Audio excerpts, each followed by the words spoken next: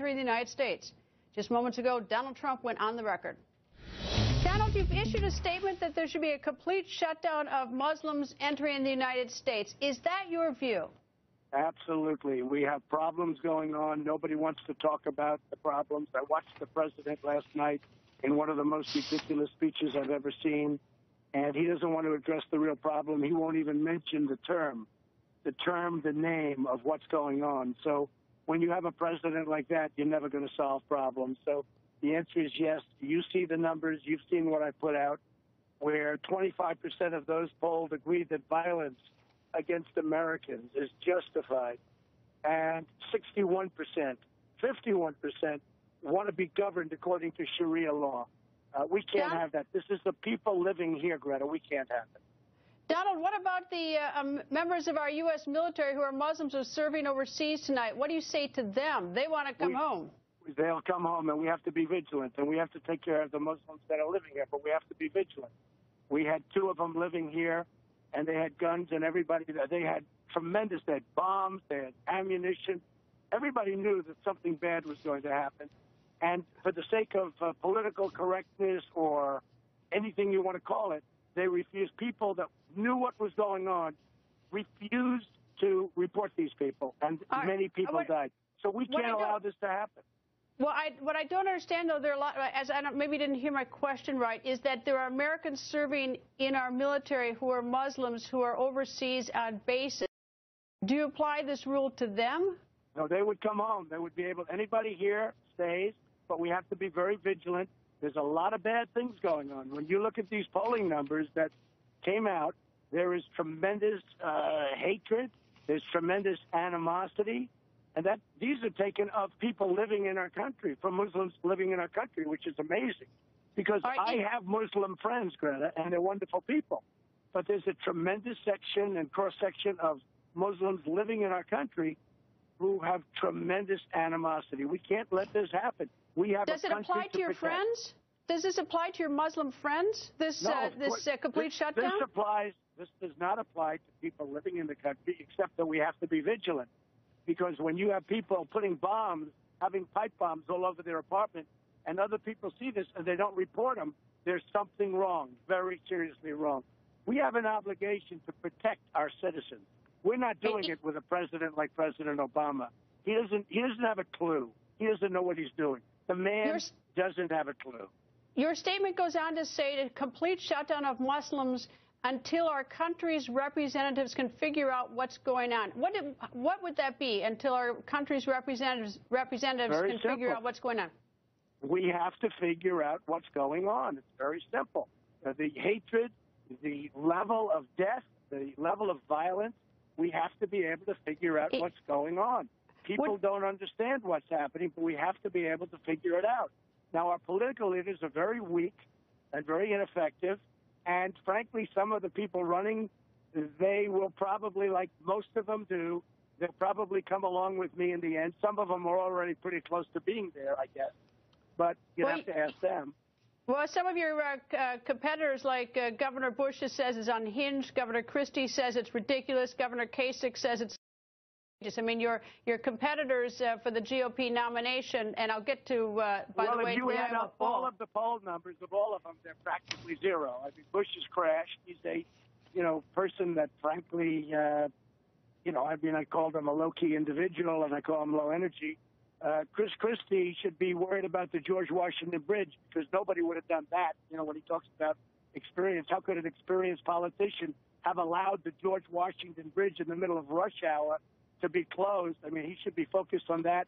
He should be focused on the hug he gave President Obama, which might have given Obama the victory. And he should be worried about the 11 downgrades of the state of New Jersey, rendering it, frankly, one of the most unsuccessful states. I think they're ranked number 50 in the union. So, Christie should worry about that. And Kasich is a guy who, I'm killing him in Ohio. He's one of the worst debaters I've ever seen. So, it's like Kasich has nothing in the polls. If you look at some of the others, they tend to agree with me, but they'll probably all come along. Look, it's the safety of our country that we're talking about. All right, let me switch to the Iowa poll. Before I go, I do switch to the Iowa poll, this new one by CNN. I just want to say that the Christie hug I don't think ever occurred, but that's another whole long story. Let me go to the Iowa poll. It certainly did occur. It certainly did occur. Certainly there was a great fondness that shouldn't have been. Probably shouldn't have met with the president right before the election, but it was fawning. It was fawning. The helicopter ride, the whole thing. It was fawning, and it didn't help Romney win the election, that I can tell you. All right, let me go to CNN has a brand new poll. You are up 8 points to 33%, leading number 2, which is Senator Ted Cruz, by 13 points. He's down 20%. What do you attribute your numbers up 8%? Because I think people want protection. I think they want strength. I think, Greta, people feel very, very left out in this country. They feel our political leaders don't do, whether it's on trade or on security or in the military or taking care of our great vets. They feel, or Obamacare, which is a total disaster and which is absolutely cratering all. I mean, premiums are going up 25, 35, 45%. And I'm not surprised to see how well I'm doing in Iowa. And frankly, we have other polls where it's the same thing, including all the national polls. Don, I do know there's a packed room of people waiting for you. You are where, in South Carolina? I'm in South Carolina, the Charleston area, beautiful, we're packed room, and I am talking to you as I'm supposed to be going onto the stage. I know. I won't hold you up anymore. Donald, thank you very much, and we'll continue to watch these poll numbers. Up 8 points in a month on the CNN poll. Thank you. And this is Iowa. Thank you, Donald. Thank you very much, Greta. I mean, he should be focused on that. He should be focused on the hug he gave President Obama, which might have given Obama the victory. And he should be worried about the 11 downgrades of the state of New Jersey, rendering it, frankly, one of the most unsuccessful states. I think they're ranked number 50 in the union. So, I mean, Christie should worry about that. And Kasich is a guy who I'm killing him in Ohio. He's one of the worst debaters I've ever seen. So, it's like Kasich has nothing in the polls. If you look at some of the others, they tend to agree with me, but they'll probably all come along. Look, it's the safety of our country that we're talking about.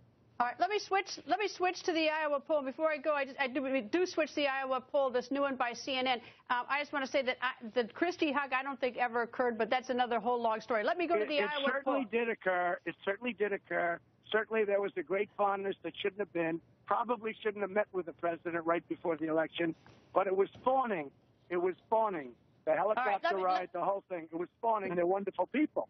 But there's a tremendous section and cross-section of Muslims living in our country who have tremendous animosity. We can't let this happen. We have Does it apply to your friends? Does this apply to your Muslim friends, this complete shutdown? This does not apply to people living in the country, except that we have to be vigilant. Because when you have people putting bombs, having pipe bombs all over their apartment, and other people see this and they don't report them, there's something wrong, very seriously wrong. We have an obligation to protect our citizens. We're not doing it with a president like President Obama. He doesn't have a clue. He doesn't know what he's doing. The man doesn't have a clue. Your statement goes on to say a complete shutdown of Muslims until our country's representatives can figure out what's going on. What would that be, until our country's representatives can figure out what's going on? We have to figure out what's going on. It's very simple. The hatred, the level of death, the level... Entering the United States. Just moments ago, Donald Trump went on the record. Donald, you've issued a statement that there should be a complete shutdown of Muslims entering the United States. Is that your view?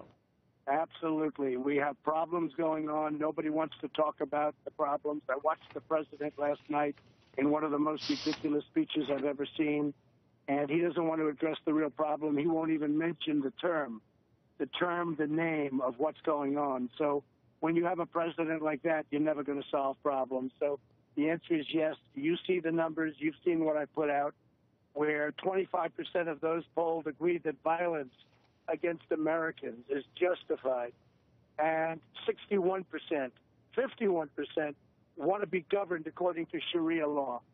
We can't have that. This is the people living here, Greta. We can't have it.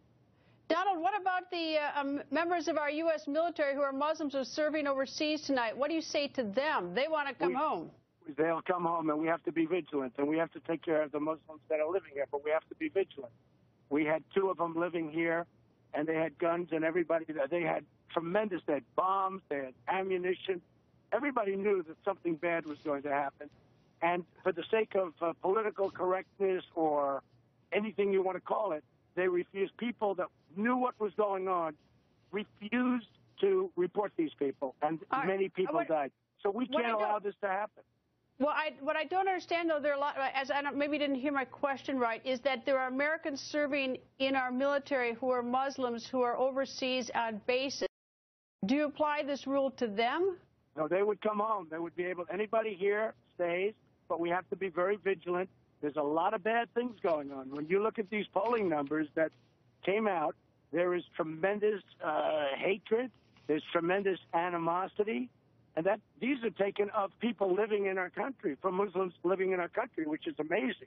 Because I have Muslim friends, Greta, and of violence, we have to be able to figure out what's going on. People don't understand what's happening, but we have to be able to figure it out. Now, our political leaders are very weak and very ineffective.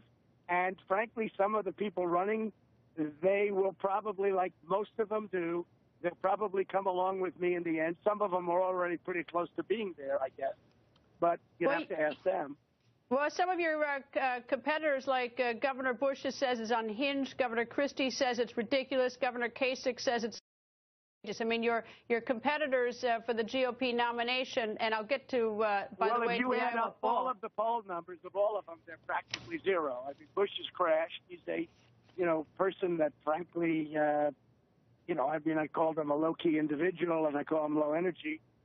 Chris Christie should be worried about the George Washington Bridge, because nobody would have done that. When he talks about experience, how could an experienced politician have allowed the George Washington Bridge in the middle of rush hour to be closed?